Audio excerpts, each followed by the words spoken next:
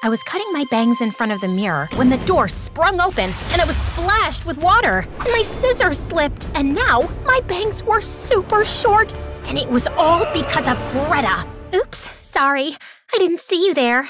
Arrgh, why can't you leave me in peace? Hi, my name is Luna, and my dream is to become a hairstylist, but my life currently feels more like Cinderella's. Before I continue, please like and subscribe to MSA. When I was little, Mom used to be a super famous hairdresser with her own salon, and I could hold scissors before a fork. But then, Dad got arrested for gambling and left a massive debt with some shady crooks who threatened to do horrible things to Mom if she didn't pay it back quickly. And that's when Mom's competitor, Mr. Prudit, swooped in. I'll cover your debt in exchange for your salon, and you'll work for me until you pay it all back. We had no other choice, and from then on, Mom and I had to do everything Mr. Prudit said. To make matters worse, there was Travis, Mr. Prudit's son, and Greta, his business partner's daughter, who treated me as if I were their maid. I had to carry their backpacks and iron their clothes, and they always called me, "Hey, you!" Hey, you! Luckily, Travis went to live with his mom 5 years ago, but I still had to deal with Greta, who had become jealous of my looks and found every chance to make me suffer. She put chili oil in my mascara or left my number on strange websites. I was tired of her pranks, so when I saw Greta had booked an appointment with Mr. Prudit, I mixed the strongest green hair dye I could find into his products. Enjoy looking like broccoli, Greta. But when I got back from school, I saw the mixed up products on Mom's tray,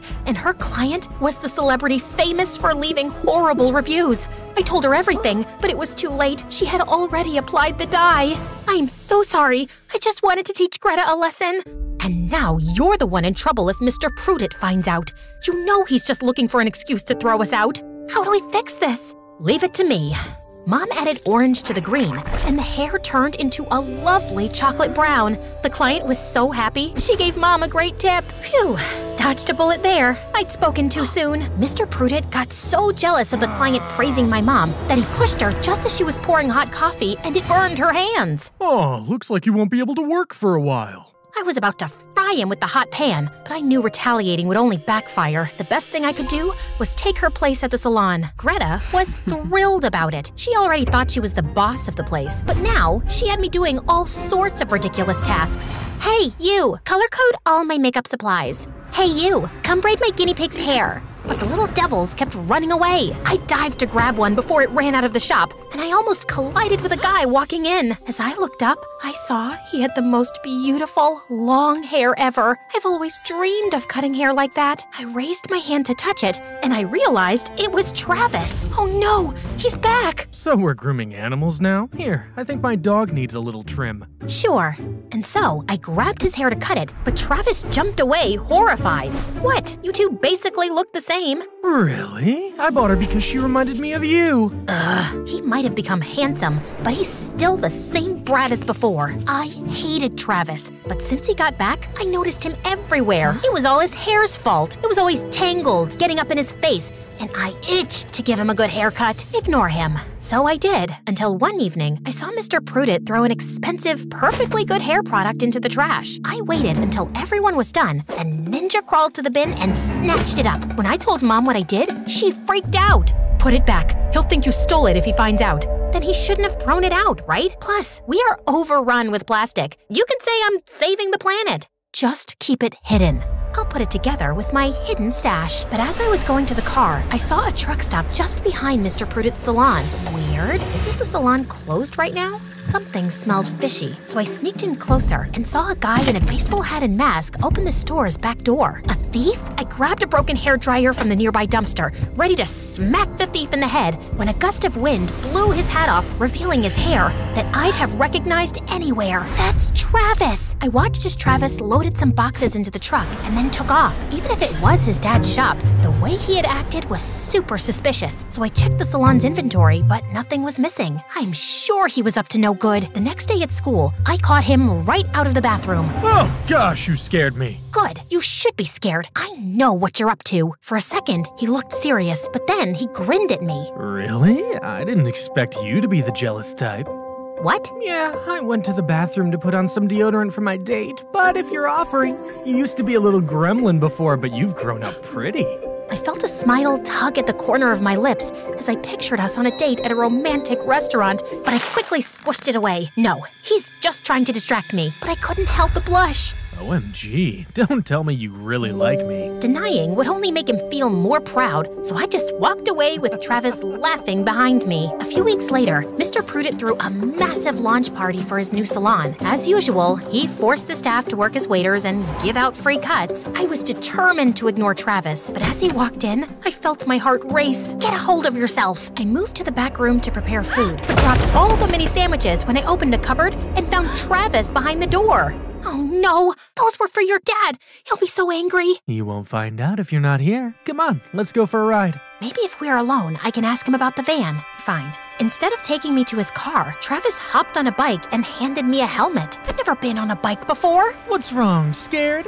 Of course not. Hold tight. And he was off like a rocket. After I stopped screaming, I realized having Travis so close did weird things to my insides. It's not him. You just ate a bad prawn. He stopped by a beautiful hothouse. It was winter, but it was full of flowers blooming. A friend gave me the keys. Pretty amazing, right? But he was looking at me, and it made me blush, so I tried to change the subject. Why did you come back? I thought you liked it with your mom. Travis's smile slipped. Family stuff. How about you? Did you still want to become a hairdresser? Yeah. As soon as the debt is paid, I want to open a salon with Mom. I'm sure you'll do great, and I'm sorry Dad can be so horrible. My jaw fell. Why is he so nice? Who cares? Stop flirting, girl, and ask about the van. But just as I was about to open my mouth, a thunderclap interrupted me, and there was lightning, and it started raining, and I forgot all about the stupid van because I was deadly scared of storms. Here, put this on. You're trembling. It's not cold, it's fear. But then Travis wrapped his arm around me, and I didn't feel so scared anymore. Actually, having him so close was making me wonder how it would be to kiss him. And suddenly, my phone started ringing. Where are you? Mr. Prudent is looking for you, and he's angry. Travis and I raced back home, only to find that Mr. Prudent and Greta had dumped all my secret stash of salvaged products onto the lawn. There you are, you little thief.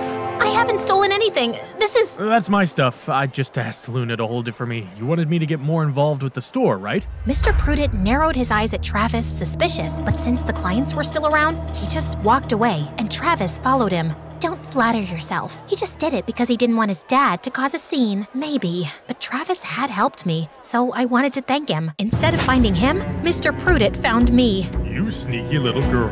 I saw you on the bike with Travis. Stay away from him. Maybe you should tell him to stay away from me. As if he'd even look at someone like you. I just don't want you to ruin him with your horrible influence. I have plans for him. Plans? He's not a thing. He's your son. Mr. Prudent laughed, and it made me so angry. Until then, I hadn't fully realized how much I liked Travis. But hearing his dad talk about him like that made my blood boil. He's a million times better than you will ever be. I doubt he truly belongs to you. Watch your mouth, girl.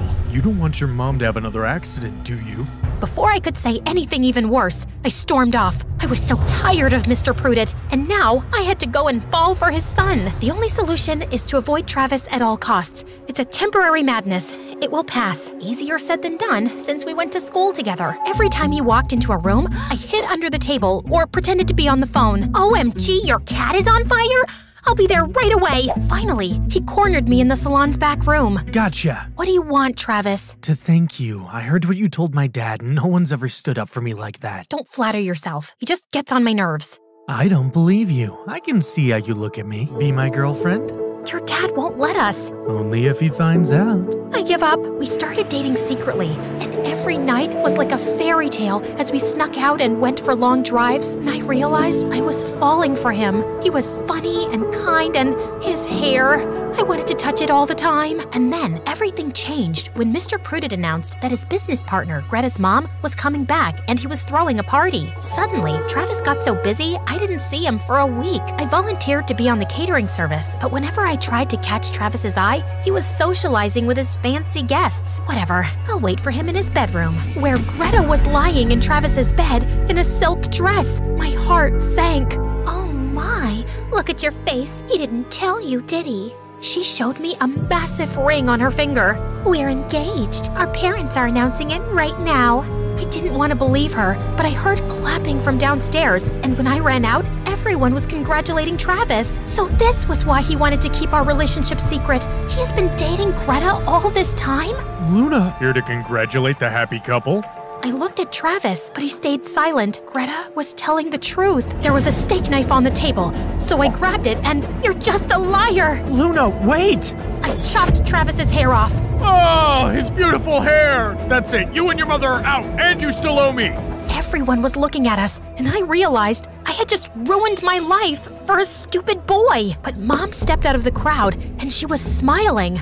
I don't think so. By burning my hands, you've actually done me a favor. I finally had time to speak with a lawyer. Your interest rates are illegal, and we've repaid our debt a long time ago. Plus, I'm suing for damages. Let's go, Luna. OMG, Mom is so cool. I was completely heartbroken over Travis's betrayal, but watching Mom's lawyer wipe the floor with Mr. Prudent gave me great satisfaction. He lost all his clients and had to sell the business to his partner. With the insurance money, Mom and I moved to a new town and opened our salon, which, you guessed it, was super successful. 5 years later, I was a senior stylist. Finally, everything was good in my life. Well, almost everything, because every time a guy with nice hair had an appointment, I remembered Travis and wondered what that last look on his face meant. Did he really betray me like that? And just then, as if I'd called out to him, Travis walked into the salon. He's even more handsome than before.